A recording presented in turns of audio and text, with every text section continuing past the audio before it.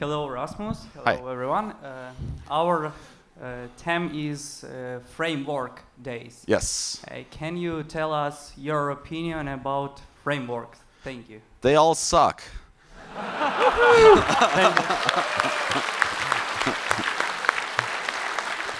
But so while they all suck, everyone needs a framework. What everyone doesn't need is a general purpose framework. Nobody has a general problem. Everyone has a very specific problem they're trying to solve. And a general purpose framework, while it can solve it, it usually solves it in a way that you get so many other things that you don't need that ends up being done on every request. There are frameworks that check to see which database you're using. So you have a request, hey, which database are we using? MySQL. Okay, let's load the MySQL class that loads up this thing, that loads up this thing, that initializes the ORM and tells it to use this database. 2 milliseconds later, the next request comes in. Hey, which database are we using?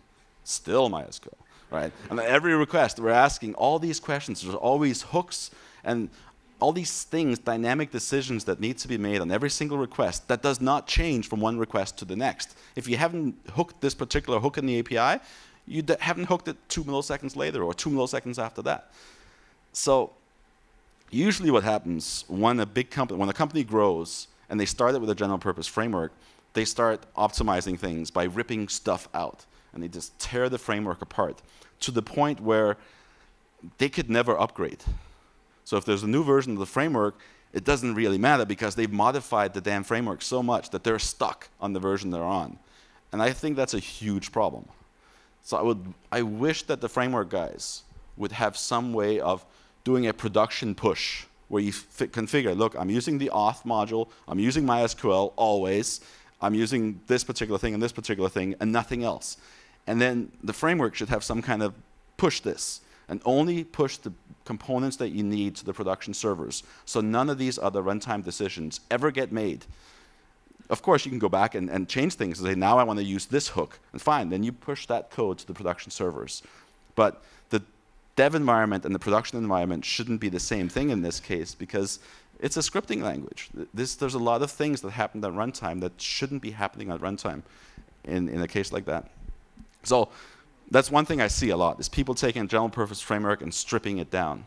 The other thing I see are people starting with no framework and then adding pieces of modular frameworks, just pulling out one piece of a framework and using that, and pulling out another piece of another framework maybe and using that. But there are many frameworks where you pull one piece out and the whole thing goes, right?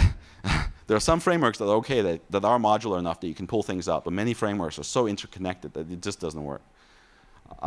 Usually I tell people to look for a targeted framework. So if you have a problem that looks a lot like a blogging problem, maybe WordPress should be your framework, right? It's not a great framework, but if it's something, if your problem is very close to something WordPress can handle, chances are you'll be using most of WordPress. There won't be all these other general purpose things that you won't touch. And that way you have a better targeted framework and you'll be able to upgrade as WordPress upgrades. Or you might be using something like Drupal. So if it's a more content management that fits more in the Drupal side of the house, then maybe Drupal is a better framework for you because it is more targeted than a general purpose framework.